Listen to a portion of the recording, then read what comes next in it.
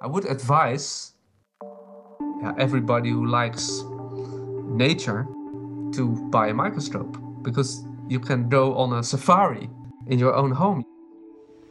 Looking through the microscope and seeing such a great diversity of shapes and kinds of behavior.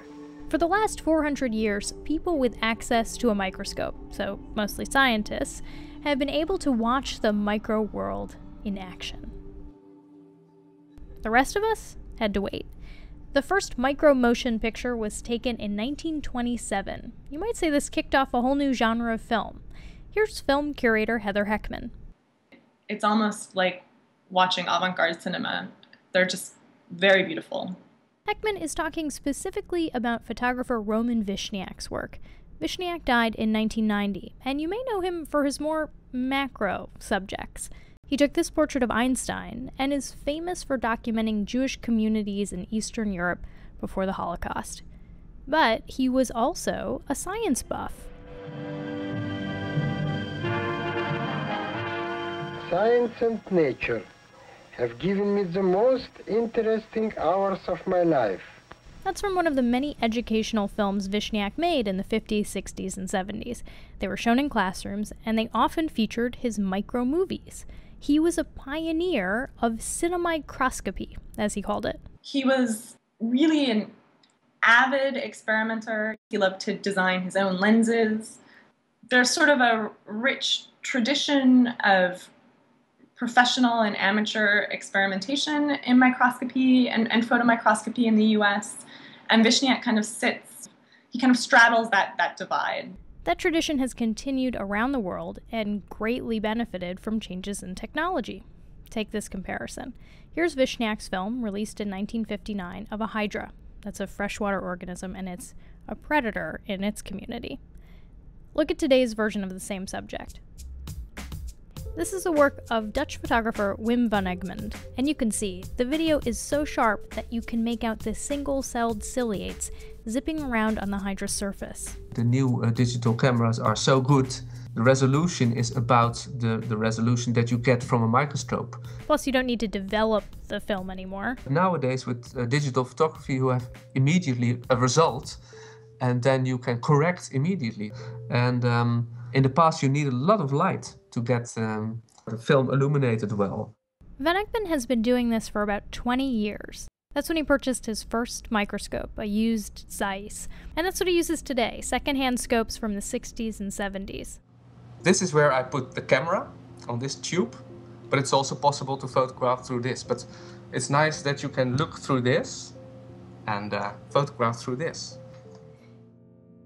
The organisms range in size from about a millimeter to a 20th of a millimeter, and the images aren't color corrected or edited. So this is how these organisms really look.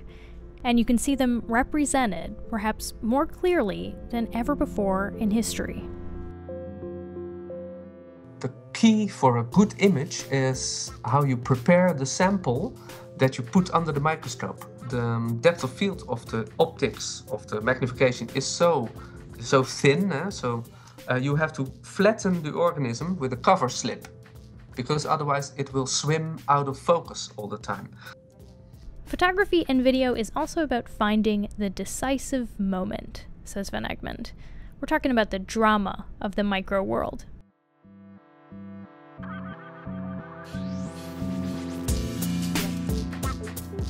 Did that rotifer just expel something? Yeah, it's micro dropping. Well, I'm not sure if you call it dropping because it goes up.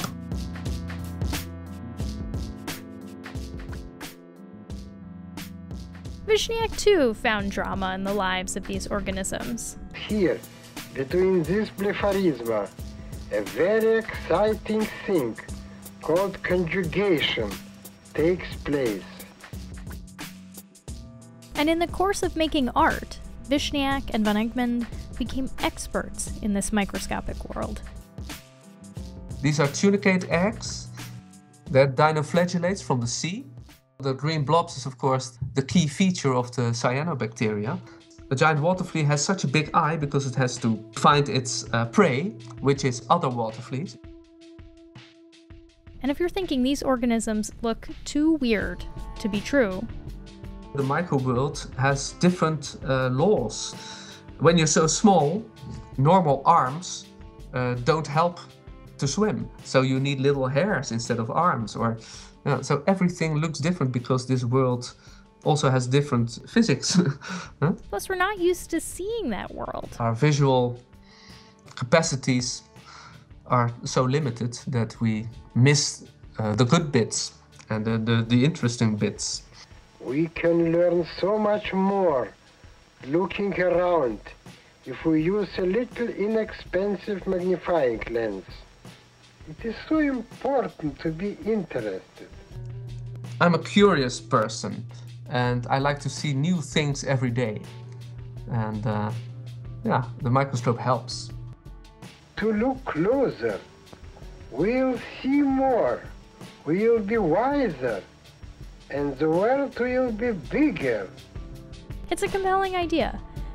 The world gets bigger when we turn our attention to things that are small. For Science Friday, I'm Flora Lichtman.